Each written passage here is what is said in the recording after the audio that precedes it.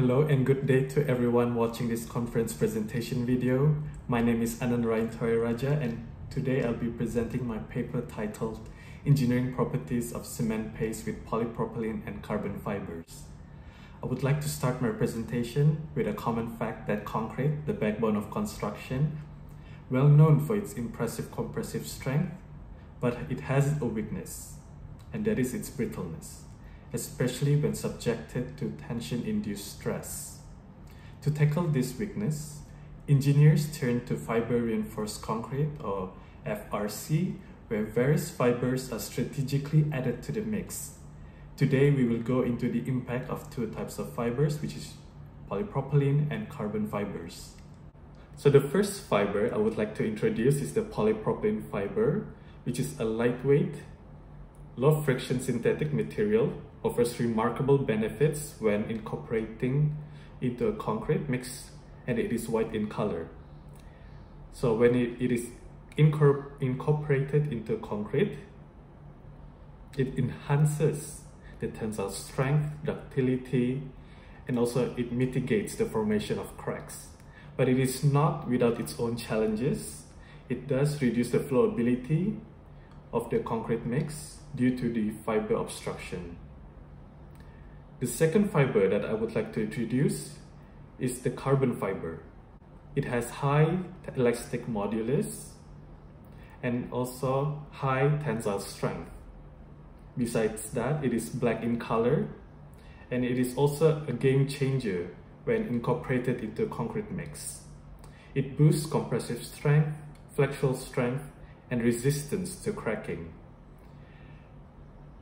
Yet, like the polypropylene fiber, it comes with a trade-off as well, which it decreases the flowability, which impacts the concrete mix flow.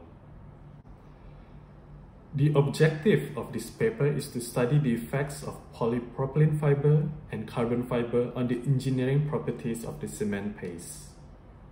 To understand the magic of polypropylene fiber and carbon fiber, let's dive into our study methodology. Materials we use are cement, polypropylene fiber, carbon fiber, and water. And for the test, we have FESM, which is field emission scanning electron microscopy, to determine the diameter and surface of the fiber.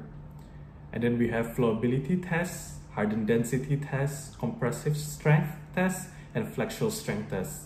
And I've listed down the standards that we use for the paper. Here is a glimpse of the mix design used. There are three different specimens. First is the control, where we don't have any fiber in the mix. Second, we have PF of polypropylene reinforced cement. And then we have CF, which is carbon reinforced cement paste. And we also maintain a fixed water to cement ratio, which was crucial in our experiment. So now we will be going into the results section of the presentation today. The first part, which is the microstructural properties of fibers. Microstructural properties matter. We analyze the diameter and the surface topography for both polypropylene fiber and also the carbon fiber. So for the diameter, I've listed in the slide as shown. And for the surface of both fiber, for polypropylene fiber, it does have a smooth surface, while the carbon fiber does have grooves, which does show that it has deformation. These details does influence the performance of the fiber inside the cement paste. The next property we'll be discussing is the flowability of cement paste. In construction, the flowability of cement is a crucial parameter that governs its ease of handling, placement, and subsequent consolidation. Our study showed that polypropylene fiber and carbon fiber had minimal impact on the workability, as indicated by comparable flow diameters. This is due to the low fiber content in the design mix. So as you can see from the graphs, there's only very small differences between the cement paste without fiber and the cement paste with fiber.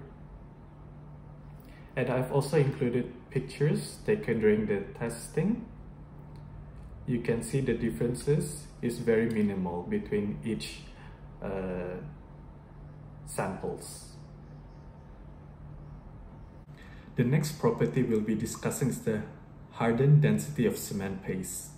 Hardened density reflects the compactness and internal structure of cementitious materials after the curing process. So we did 7 days, 28 days, and also the 56 days.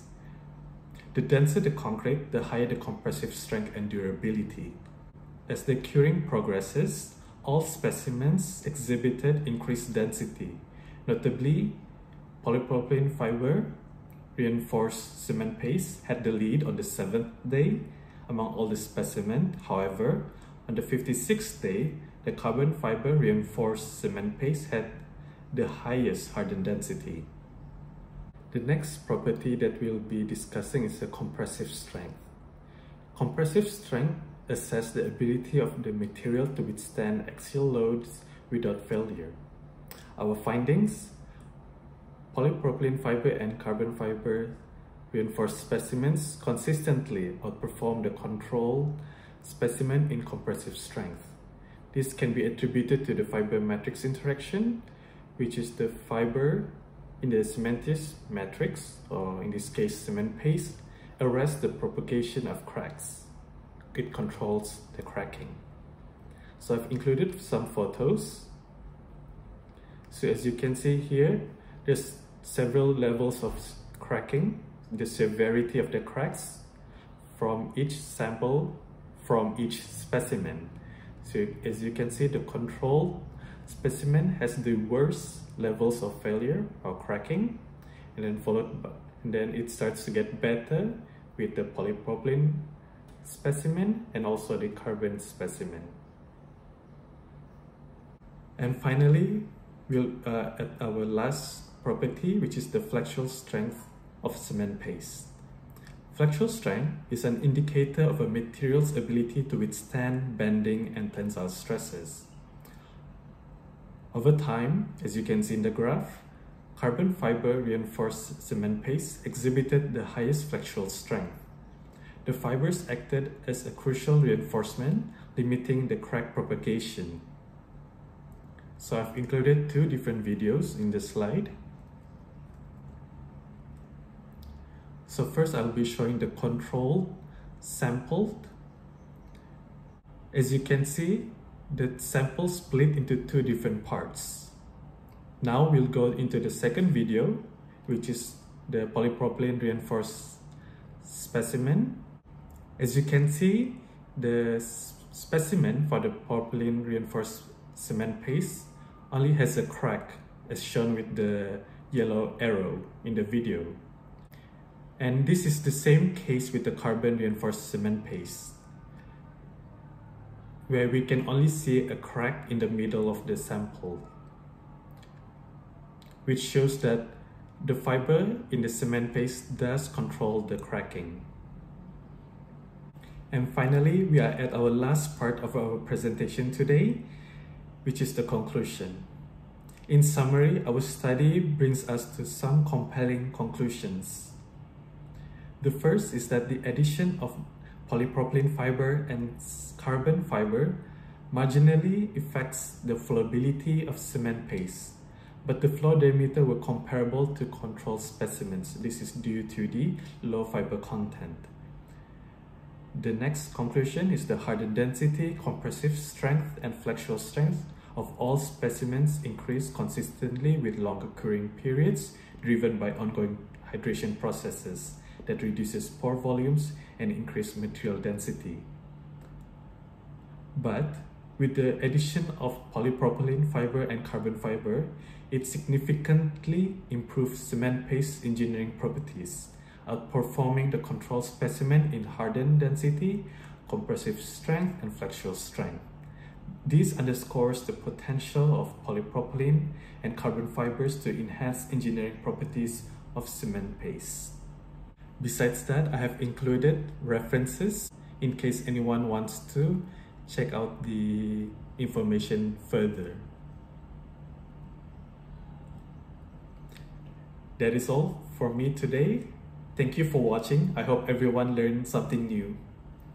Bye!